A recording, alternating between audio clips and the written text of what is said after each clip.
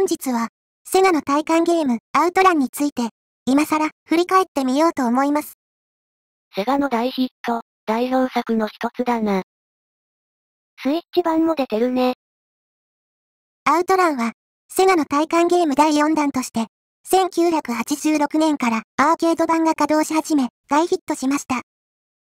写真は、ハンドル操作に合わせて、筐体が傾いたりするデラックスタイプになります。近所の小さいゲーセンには、動かないタイプが置いてあったな。動く筐体のは、ワンコインじゃ遊べなかった気がする。アウトランの大ヒットの要因の一つに、まず、美しいグラフィックが挙げられます。今見たらそうでもないけど、当時はポリゴンもテクチャマッピングもなかったからな。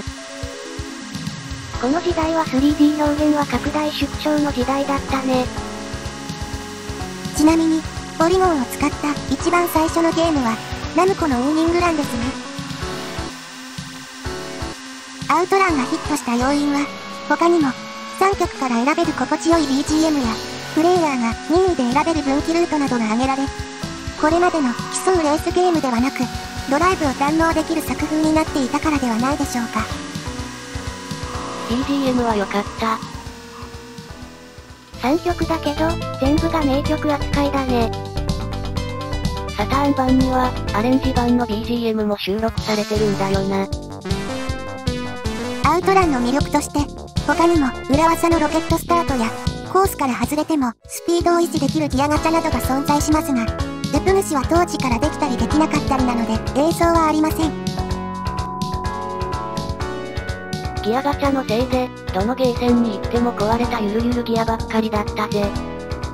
むしろ、壊れてない筐体の方が珍しかったよね。この時代のヒット作につきものなのが、コンソールゲーム機などへの移植ですが、本作も、かなりの機種に移植されました。セガの体感ゲームは、その時代の最高スペックのハード構成なんだよな。今思えば、そこまでして移植する必要があったのかと思う作品もあったかな。では、いくつかの移植版を見てみましょう。映像はメガドライブ版になります。メガドラ版は、同じ時期に移植された中ではダントツの出来だったな。16ビットはだけじゃなかった。BGM もかなり忠実に再現されてるな。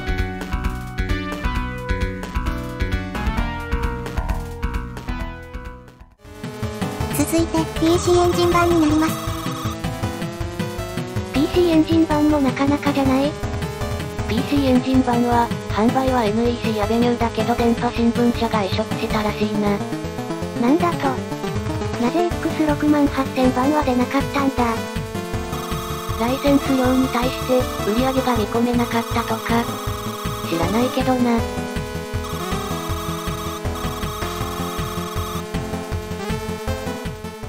続いて MSX2 版になります。無茶移植とはこのことか。BGM なかったら何のゲームかわからないかも。もう少し頑張れたはずだけどな。残念。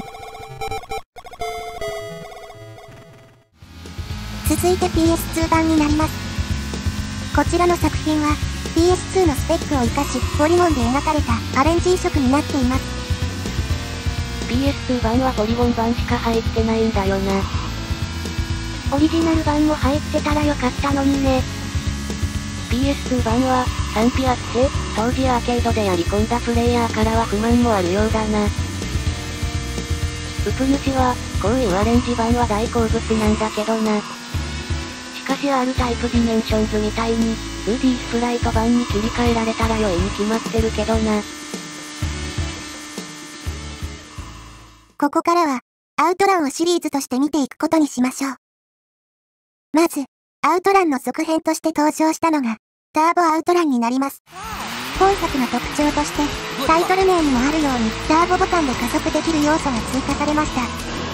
ターボボタンは、オーバーヒートしなければ何度でも使えるのが特徴になっており、本作の前年に稼働を開始した、対等のチェイス HQ のニトロを意識したシステムになっています。ターボアウトランはいまいち人気でなかったな。タイ藤はフルスロットルでアウトランに負けたけど、チェイス H 級では勝ったね。パトカーも要素もパクった感が否めないな。メガドライブ版か。日本のコンシャーマーキへの移植はメガドライブ版と FM タウンズ版だけだったんですが、2016年になって 3DS 版が発売されました。現実的に遊べる完全版は 3DS 版だけか。ターボアウトランに続いて登場したのがアウトランナーズなのですが、残念なことに移植版はメガドライブ版のみになっています。アウトランナーズも人気なかったんだが、映像の表現力はすごかったんだよ。ポリゴンを使用しないで、よくここまで 3D 表現できたなと思うぐらいすごかったんだ。アーケード版の話ね。メガドライブ版しか映像が用意できなかったので、申し訳ありません。究極の 2D ハードウェアだったな、システム32は。セガサターンみたいだね。最後はアウトラン2になるのですが、こちらの作品は、アウトラン 2SP や、アウトラン2006など、フュージョンやプラットフォームによって名称が異なっていますが、ベースは全て同じになっています。アウトラン2は、2003年にアーケード版が稼働し、その後、Xbox、PS2 に移植され、海外版ではありますが、PC や PSP、PS3 にも移植されました。2ではドリフトでコーナリングできるようになったんだよな。気持ちいいよね。グラフィックはオールポリゴン化に、ボーカル入りの曲も追加されての、正当進化だな。しかし、初代から操作性が全く変わってしまったから、別ゲーと言ってもいいほどだけどな。ドライブゲームとしては、いい進化だと思うけどね。そうだな、新しいボーカルの曲もなかなかいいしな。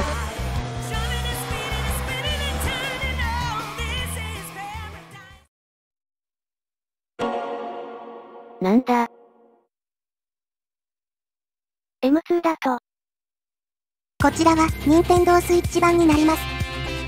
スイッチ版のアウトランは、BGM が追加され、動画が 60fps になりました。安定のセガエージス。しかし、一番の変更点は、チューンナップ要素があることですかね。今は、コーナーが曲がりやすくなるハンドルが取り付けてある状態です。それで車体の色が違うのか。60フレームになっただけでもかなり見やすくなるんだよな。サターン版も裏技で 60fps モードあるよね。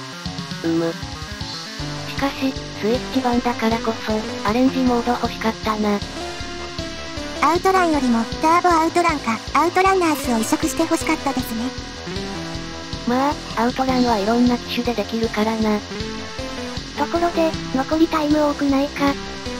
イージーモードです。イージーモードとチューンナップで右側の難しいコースも楽々ですわ。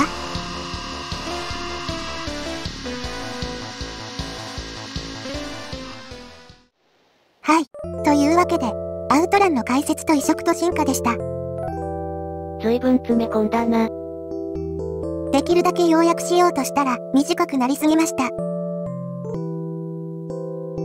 では、ご視聴ありがとうございました。また見てね。ありがとうだぜ。またねー。